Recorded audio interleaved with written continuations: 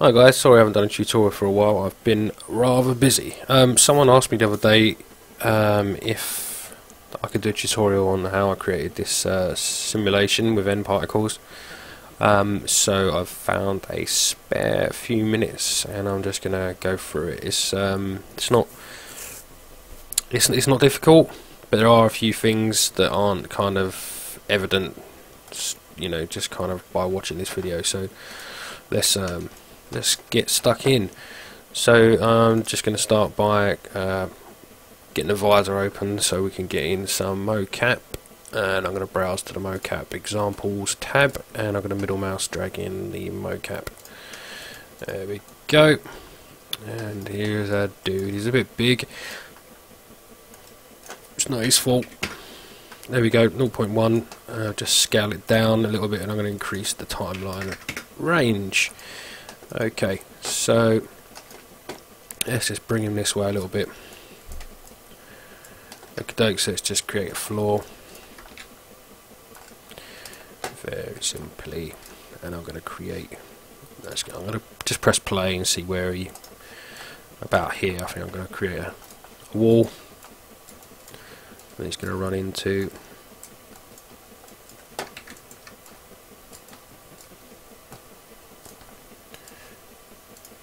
Cool.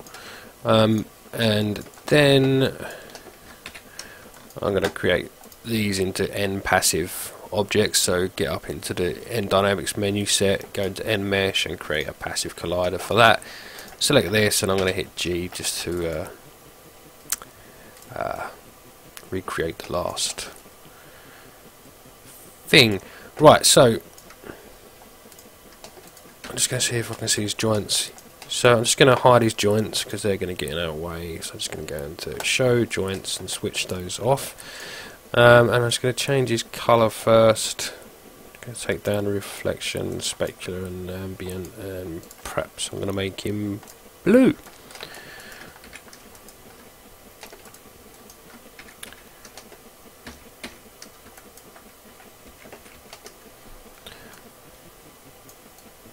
Okay, I seem to have lost the ability to see everything shaded. There we go. So let's get the outliner open. Let's get some particles going. So let's grab his skin, and we're going to go to Nparticles, and we get a emit from the object. I'm just going to make sure that's set to surface. We're going to leave that at 0 for now because we don't actually want any particles to emit until about now. And so let's just go into the emitter, which is now inside the skin because it's been grouped underneath it, and I'm going to go back a couple of frames. I'm going to set a key, and I'm going to go forward a few frames, and I'm going to set another key to about 10,000, and I'm going to set a key there. So we should get some particles starting there. Okay, so at the moment they're just falling down with gravity and that, and I think I'm just going to up the gravity while I'm here. Let's take it up to about 20.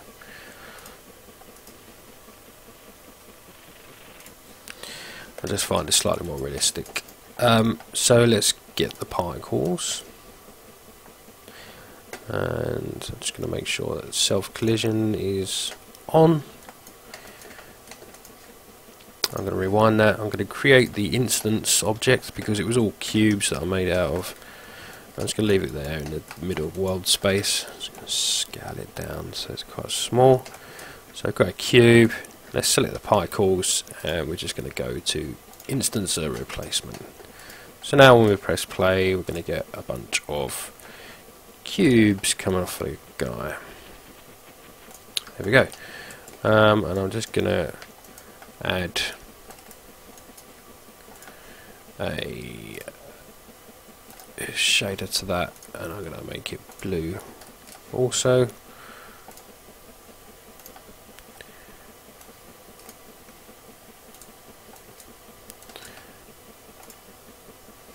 And we're going to need to turn our initial cube blue as well, because they are instants from that, so they're going to pick up the colour from that. Obviously because it is an instance, we can also add any kind of animation or different types of animated colour, etc. if you want to do something a bit fancy on that instance cube. Okay, so we've got the particles coming off. Let's just have a look at timing.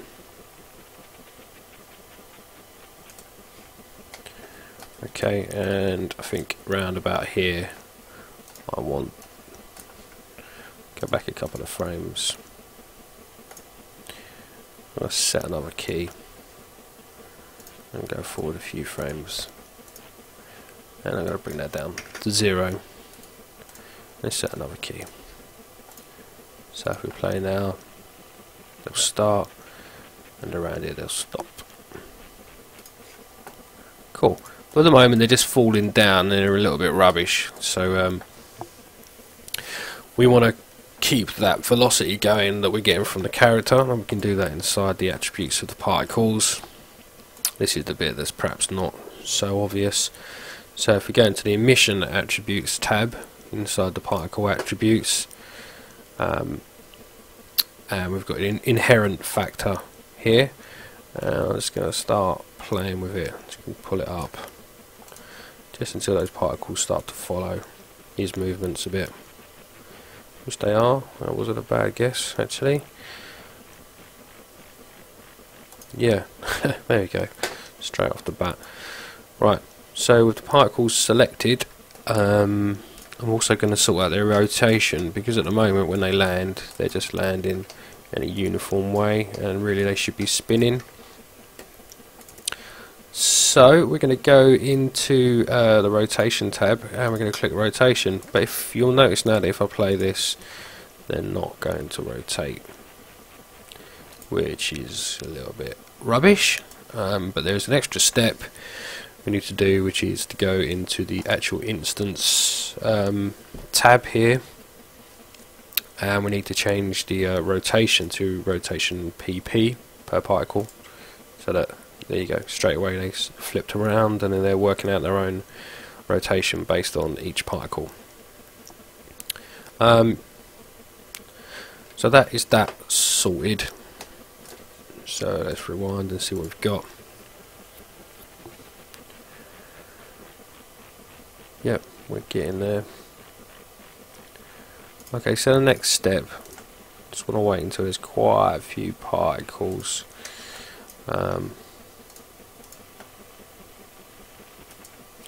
Around here, so let's just select the skin, and we're going to go into visibility. We're going to keyframe it on and go forward one frame, hit 0, and keyframe it off. And I'm just going to do a little play blast.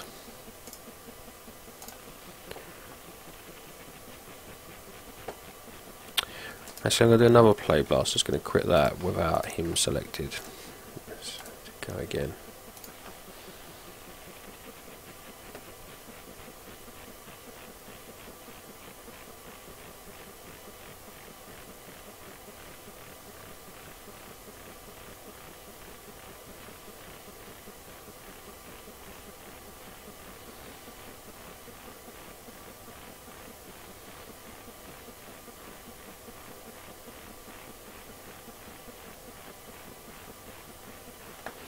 Okay, let's just finish that there.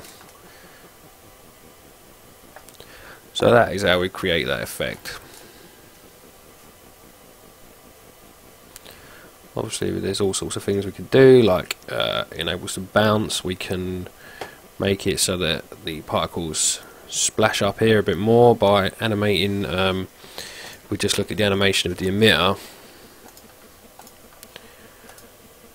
We get open the graph editor.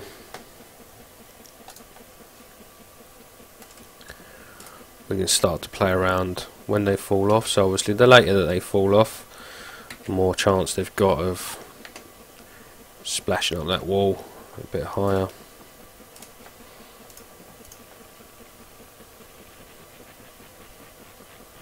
So we've got no fall off, and now it's going to fall off, and we'll get more of them hitting the wall, which is quite nice. So that's the first example. And the next example will be, let's have a look, what did we have? I'll probably just talk you through the next examples really, because it's sort of self-explanatory from there. So as you can see with this one, it,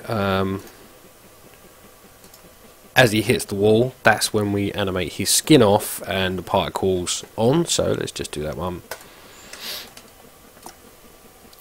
So with the particles still selected, let's get to this point. Actually, we need to go back a couple of steps until we can see that skin again. Let's work with the skin visibility first. We're going to leave that on up until about here. A bit more. So yeah,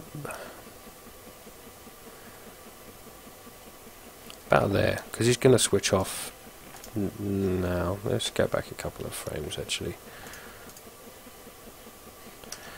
Okay, and let's just go to the emitter, and we're going to make sure that nothing happens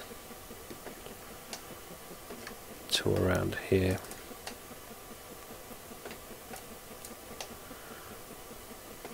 Let's just see what it looks like. There you go. And that's that one.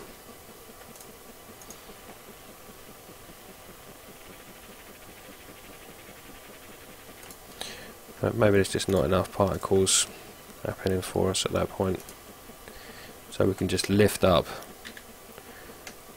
this curve to make more particles happen in a short space of time. Yeah, that's my phone, you can hear.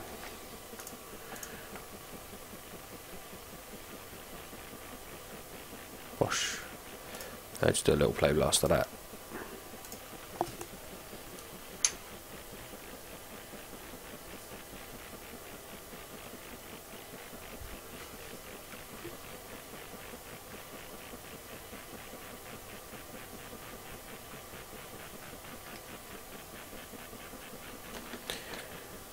Escape. Let's have a look what we got.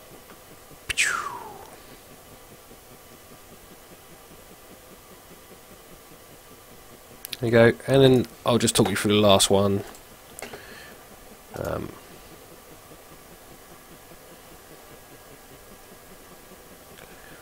Sort of done that really.